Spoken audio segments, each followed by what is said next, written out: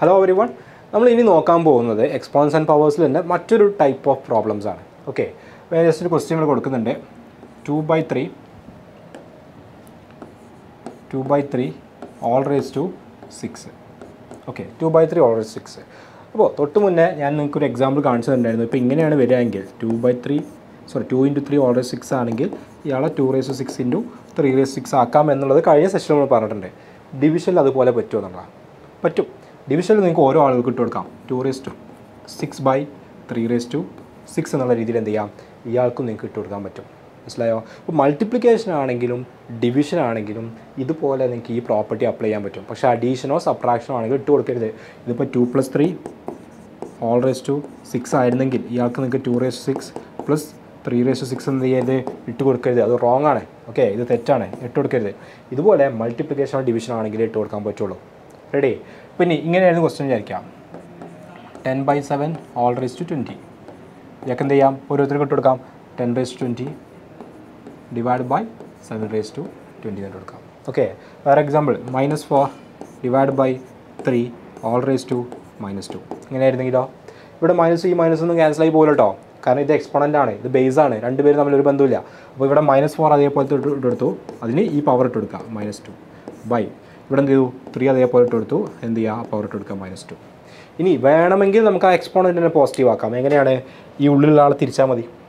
കാരണം എന്താ, നമുക്കറിയാം 10 raised to -2 എന്ന് പറഞ്ഞാൽ 1/10 raised to 2 ആണ് അല്ലേ. അപ്പോൾ ഇയാളെ തിരിച്ചതാണത്, 10നെ തിരിച്ചതാണ്. അപ്പോൾ ഇയാളെ തിരിച്ചു കഴിഞ്ഞാൽ -4/3 എന്ത് വരും, 3/-4 ആവും.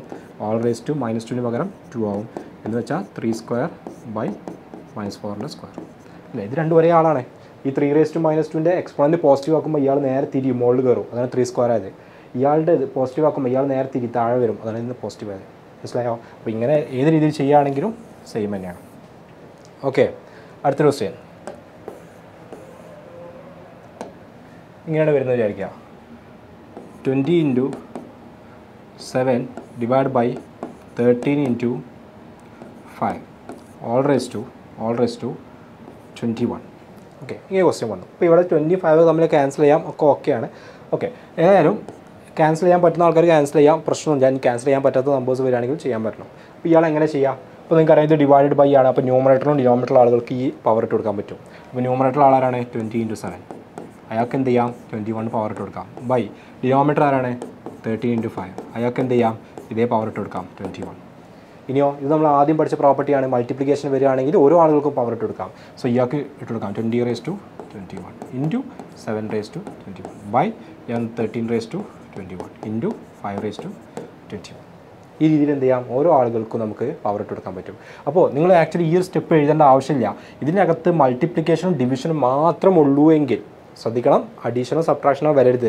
മൾട്ടിപ്ലിക്കേഷൻ ഡിവിഷൻ മാത്രമേ ഉള്ളൂ ഇതിനകത്ത് എങ്കിൽ ഓരോ ആളുകൾക്കും എന്ത് ചെയ്യാം, ആ പവർ ഇവിടെ നിന്ന് ഡയറക്റ്റ് കൊടുക്കാം. 21 ഇയാൾക്ക് കൊടുക്കാം, 20 raised to 21 × 7 raised to 21 by 13 raised to 21 × 5 raised to 21. ഈ ഒരു രീതിയിൽ എന്ത് ചെയ്യാം, നിങ്ങൾക്ക് മാറ്റാൻ പറ്റും. ഓക്കെ അല്ലേ? അപ്പോൾ ഇത്തരത്തിലുള്ള ഫണ്ടമെൻ്റൽ കാര്യങ്ങളിൽ നമുക്ക് വളരെ സ്ട്രോങ് ആയിട്ടുള്ളൊരു ബേസ് ഉണ്ട് എങ്കിൽ നമുക്ക് ഒരുപാട് ക്വസ്റ്റ്യൻസ്, USSനൊക്കെ വരുന്ന ഒരുപാട് ക്വസ്റ്റ്യൻസ് എന്ത് ചെയ്യാം, ഈ രീതിയിൽ നിങ്ങൾക്ക് കവർ ചെയ്ത് പോകാൻ പറ്റും. ഓക്കെ, അപ്പോൾ ഇവിടെ ഇപ്പോൾ നമ്മൾ പഠിച്ചിട്ടുള്ള ഒരു പ്രോപ്പർട്ടി എന്ന് പറഞ്ഞിട്ടുണ്ടെങ്കിൽ അതൊരു ജനറൽ ഫോം ആക്കി ഞാൻ ജസ്റ്റ് കൊടുക്കാം. A/B all raised to m is equal to A raised to m by B raised to m ആണ്.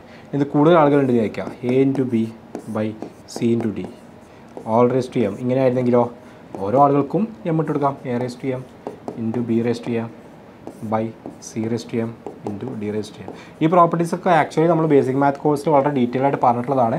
അതിന് ഒരുപാട് ക്വസ്റ്റ്യൻസ്, നിയർലി 1000 ക്വസ്റ്റ്യൻസ് നിങ്ങൾക്ക് ബേസിക് മാത്ത് കോഴ്സിൽ ടോട്ടലായിട്ട് ചെയ്യാനൊക്കെ കിട്ടിയിട്ടുണ്ടാവും അല്ലേ. അപ്പോൾ അത് ചെയ്ത ആളുകൾക്ക് ഇതൊക്കെ വളരെ ഈസിയാണ്. ഇതൊന്നും പിന്നെ പഠിക്കേണ്ട ആവശ്യമുണ്ടാവില്ല, അതൊക്കെ ഓൾറെഡി അവിടെ പഠിച്ച് കഴിഞ്ഞിട്ടുണ്ടാവും. ഓക്കെ, അപ്പോൾ ഇത് നിങ്ങൾ നോട്ട് ചെയ്ത് വെക്കണം. വളരെ ഇമ്പോർട്ടൻ്റ് ആയിട്ടുള്ള വേറെ 2 പ്രോപ്പർട്ടീസാണ്. Okay, A/B all raised to m അല്ലെങ്കിൽ ഈ രീതിയിൽ വരികയാണെങ്കിൽ എങ്ങനെയാണ് ചെയ്യുക എന്നുള്ളതിൻ്റെ 2 എക്സാമ്പിൾസാണ്. ഓക്കെ, അങ്ങനെയാണെങ്കിൽ നിങ്ങൾക്ക് ചെയ്യാനൊരു ക്വസ്റ്റ്യൻ ഇവിടെ കൊടുക്കുന്നുണ്ട്.